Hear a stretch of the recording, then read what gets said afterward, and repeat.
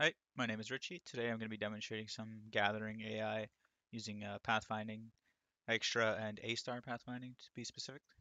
These are the three maps that I'm going to be demonstrating. This first one, just a really basic one. This one having two resources. This one having a lot of resources and multiple gatherers. The gatherers are the green. Okay, so I'll start out with the first map. And you see the gatherer starts in the bottom left and he starts moving towards the top right. I can view the graph tree like this, and we can see each of the nodes connecting correctly. And he just waits there for about 7 seconds. And after that time's up, he will return to the blue square, which is like his little base. And he's going to drop the resource there.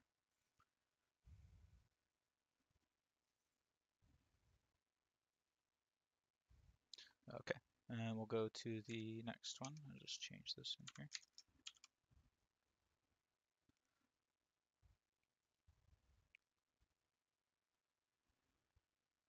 Okay, you see he'll immediately go for the bottom resource because it's closer than the top resource, because the yellow squares have double weight to be traveled across.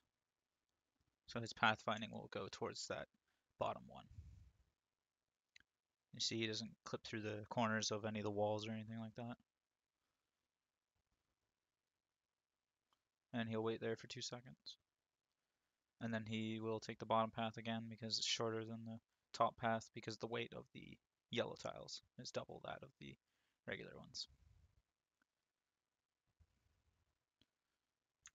And then he'll wait there for 7 seconds. I'm just going to speed up time here so we can get to the next one. Okay.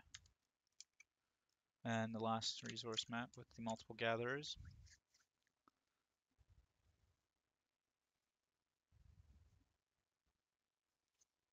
And they'll always go for the nearest resource to where they start and where the base is when they return to base and go for another one. And that's using the Dijkstra algorithm. And it uses A star to find a path back to the base. That's the most efficient path.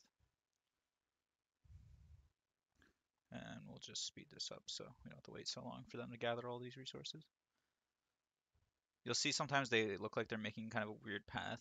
It's because they don't, they're going for a resource that they didn't see had been gathered by another one yet. And when they get there, they realize, oh, this one already got picked up.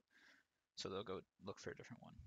But if they haven't searched for a closest resource yet that has been picked up or has been already picked up, they won't find it if it's already been picked up and the guy's moving already. Yeah, they don't like that middle one because of all the yellow tiles around it. It's heavily weighted against. You see that guy kind of ran towards it because he didn't notice the other one picked it up yet. And those two are up there, and that's it. And because there's no more resources left, these guys just kind of idle over here. And he's idle. He's in there somewhere. There he is. All right. I think that was everything. Thank you for watching.